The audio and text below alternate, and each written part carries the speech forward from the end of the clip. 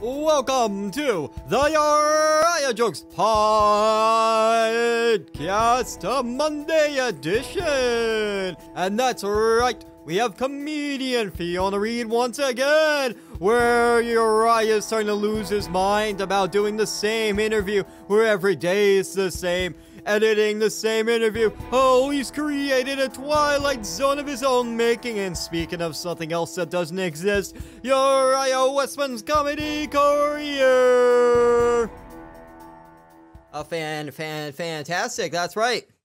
I've decided to do a really long interview with Fiona that's over 3 hours long. And I do have respect for all my guests, so I do have to at least go through it to make sure something is interesting enough. And you know what, this episode, we're talking about a lot of people you probably don't know. We're talking about a lot of things without explaining them. So if you're lost, you're going to be lost just as much as somebody who was found finding out that they just wasted an hour of their life. Now, roll the clip.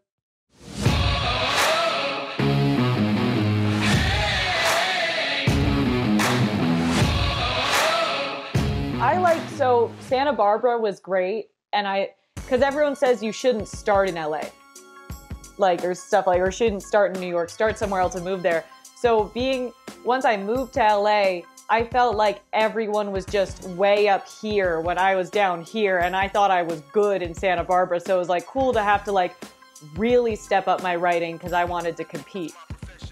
Yeah, I've been listening to a lot of my sets from years ago. And I'm like, holy fuck, I was awful. So one thing I want to do is I want to apologize for every single one of those Canada jokes I ever made that you guys had to endure. One of my lines, my opening line for my set was, I'm from Canada, A. That was a joke that I did. And I'm like, that's awful. That's hack, and it's terrible. And that's probably why Trey got a little bit annoyed, because he's from Canada, and I just sitting here making these hacky Canada jokes, thinking I'm this good comedian, and then realize I'm okay, but I'm not nearly as good as I thought I was. Yeah. What was it? Do you record every set? Every set, and a lot of them I haven't listened to, so I'm re-listening to them, and things like the Bert's Back Room and the Fourth Wall ones, I kind of Those suck. Well, it's cringeworthy. But the ones that I can re-listen to again are the ones from Mel's. Because those are where I can feel myself getting better and getting the more I listen to those ones. I think those shitty mics are better in the bars where you're wanting attention than paying the $5. Having to fight for it. Yeah. Well, in LA in general, they're just sitting there not Bill Burr. Okay. Or even if you do make a good joke, they just sit there and hate you because fuck you for being clever. Yeah. And I think what happened though is then there was the kind of Santa Barbara's good, and then I'm glad I didn't end up getting a place with Trey and stuff. Then who knows where I would be in Utah or something, or I think he's living with LA comics in Utah. Yeah. Yeah, that's cool for him. I record every single thing that I do, and I have a book, and I say where it was, the jokes, and then I take notes on what was good, what was, and how long the set was. And I did that for every set ever. So that's the 2019 book. And so this is my 2020 book. I thought I'd get a cute one. And so this, are you recording and listening to your Zoom shows? Yeah, I think so. There's a gap in here. Now, see, because I once stand-up was over, didn't listen to the ones I was behind on because I was then once I get caught up, that's it. So I got sad. So then I took notes on these are the Zoom ones and stuff. Yeah. Nice. It's always good, because what's hilarious is when I was interviewing Maximilian, he didn't bring out his joke notepad. And me, I really like the grinding out and working on writing, especially now you can't get up. So anytime I see someone actually writing and caring about stand-up now is inspiring. So I got a new notepad for writing jokes. Just write. So these are all the ideas at the front, and then I'm just I haven't written that much though, but it's just write, just sit down and make yourself write on it. even if it's not funny and you're never going to say it in public. Yeah. But yeah. But now what's funny is instead of just having like one small joke that I need to try on stage, now I've written entire bits that I need to try on stage. So instead of just this one little teeny joke, now I have invested all this time into a bit. And now I'm like, okay, did I spend hours on this something that doesn't even work? I'll find out. No, right? Oh my gosh, I have like another joke notebook somewhere where I'd go back through, no, it's just too much. I'd go back through, find every time I ever said that joke, wrote down the notes on that joke so that I could see which parts needed to be kept, which lines, rearrange it, and then try and punch out the weak parts that never got a laugh or remove them. So I like took it down to a science and like stitched it together like a little Frankenstein. Nice. It's cool because all these people, this is all stuff that's not taught. It's kind of like advice here and there, and then all kind of comedians have this own little way that they experiment and do it. And it's always interesting. And me, what I do is I just write pages and pages where maybe there's like one good joke out of it. Right. This is. Did you ever meet Callahan Welsh? I've heard that name before. Tall guy, crazy blonde hair, kind of a prop comic. I have this because he handed it to me and said I needed it because he was a bitch. But it says premise, setup, punchline, tag, tag, tag. Oh, here, it has his name, Callahan Welsh, made by Callahan Welsh. And I kept it because I just thought that was so cool. And it looks like third grade homework or something. It looks like a bank statement. I thought you were showing me like your bank statement. You're like, look all this money I have. I'm doing well. Yeah, no. Yeah, Fantastic. no, I thought it was adorable. Oh, yeah, because it's so blurry on your end. Well, yeah, I mean, if it ends up being blurry, it doesn't matter because I focus more on audio. Because this is more if something is funny and I can make a small clip and promo it. It's better to do the video. But wait, so are your viewers not going to get to see how ripped I am? No, it will, because it's going to be a lot of work to edit it. It's going to be video and audio, but it might be more audio than video. We'll find out. But no, people will still see that you haven't gained a lot of weight over the coronavirus. Make sure they know I have a 6-pack.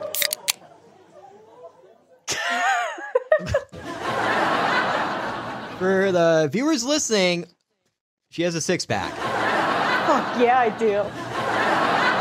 Probably lost my one listener now. What? So I'm gonna try Austin, but you brought up the connections are so important and almost forgotten, and knowing other comedians, like when I went to New York and not knowing anybody, but Paul Clay was there, and then he was trying to get stage time, and the booker wanted him to work the door. That's when I realized the system is broken, and the only way to get stage time is to produce my own shows and do that.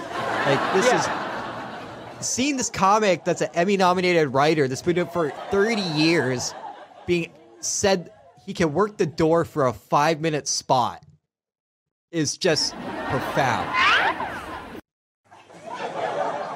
You're absolutely. Oh, no, I'm muted so I can eat my nuggies. So I'm going to try Texas because I need to get back on stage. And if that doesn't work, I'm going back to Santa Barbara, LA. I mean, New York, it's too much. I think Texas may become a bigger comedy scene now. Yeah, Joe Rogan at the end of... I've been listening to all the Kill Tonys and stuff because I'm going to try to get on it. So I'm like taking notes. And if I'm going to get on... Wait, is that happening online? No, Kill Tony's happening live now. They have an audience. And holy fuck, the comics that go on there are... Like, I can't believe it. Are you guys...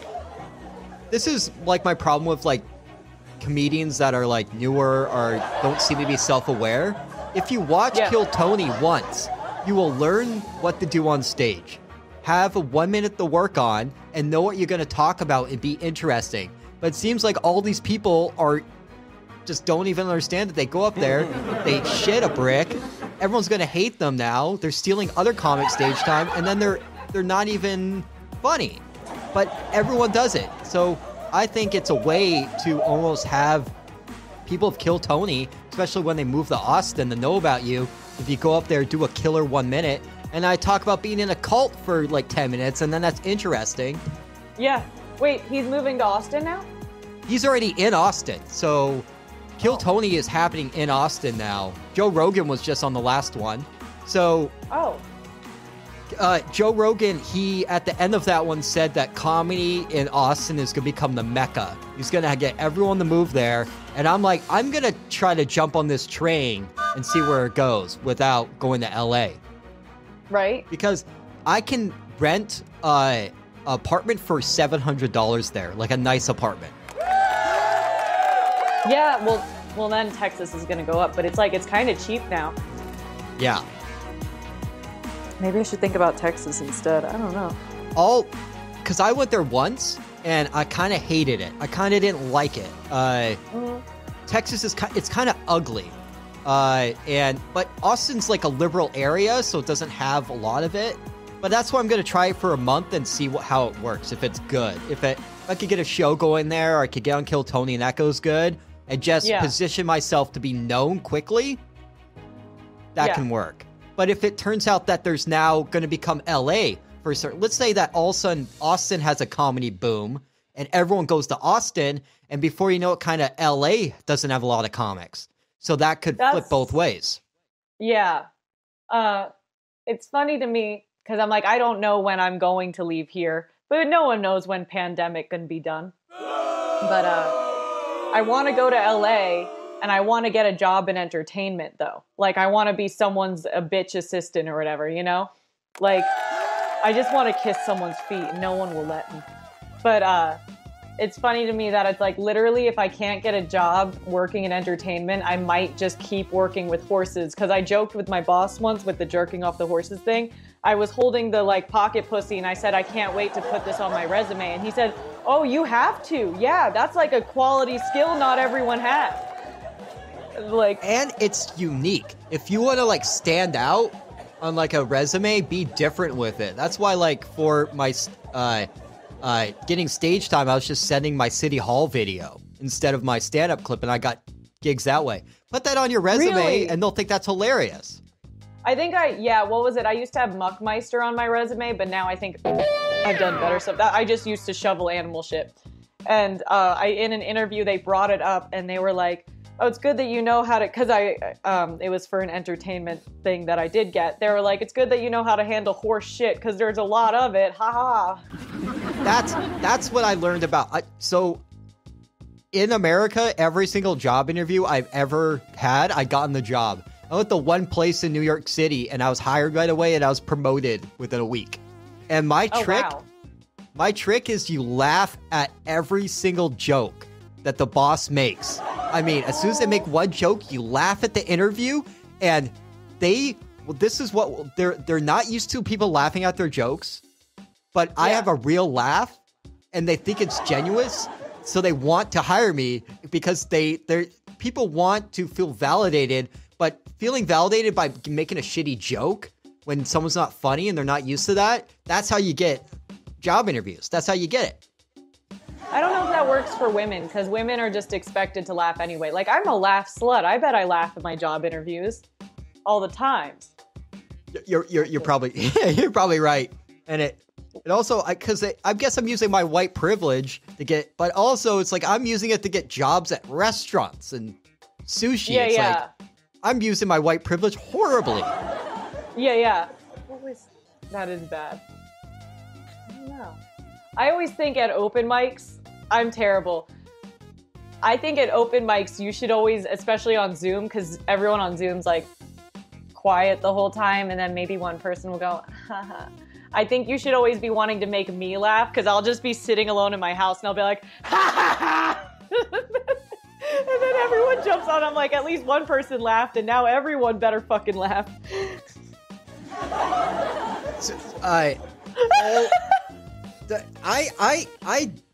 This is my thing about the Zoom shows and why I don't want to do them, is because it's giving people an opportunity to steal your jokes from the other side of the planet, from anywhere. Oh, that's true. Someone could just be writing down everything. And I'm like, I worked a lot. Some of these bits I've worked years on, and I'm still working on it, and I'm not going to be depressed in my living room, and then someone's going to jack it and steal from it. I guess I wouldn't keep doing Zoom shows, except now I'm making like Zoom comedy friends, and I'm getting booked on Zoom shows. So now I'm like, oh, I guess I got to do Zoom mics again to prep for this show. But it's like, I don't want to be bothered. I get up early in the morning and I work physically hard. And then I'm like, it's time for fucking bed. I'm not going to stay up till like 11 telling jokes to losers on the internet. And Clay was talking about how there was someone masturbating. They had to kick him off. And it was just like, this is just like, it says a lot about I think it says more about the comedian, that we're to a point that a comedian needs to do this just to like feel something or feel some sense of normalcy in like this strange environment we're living in, that we will talk, we won't even stand up, that we will sit at our desks. And I mean, if I was going to do a Zoom show, I would like connect my mic and like make it like it's like put effort into it. Some guys do that, and those are the weird ones. Those are the weird ones? Yeah. Ow. Hey guys, I just love being here. How about the Mets? Yeah, I don't like this. Yeah, because you don't have a mic stand. So if you had like a mic stand and it was all like set, you could do jokes. I have a nice recording mic, but yeah, I don't have like a stand or anything. Can I sit down now? Yeah, you never had to stand up. All right. You know what? The grainy physical comedy will be great. It'll be great. It will be. And here we go. It'll be great. Coronavirus is like my mom's parenting. It doesn't exist.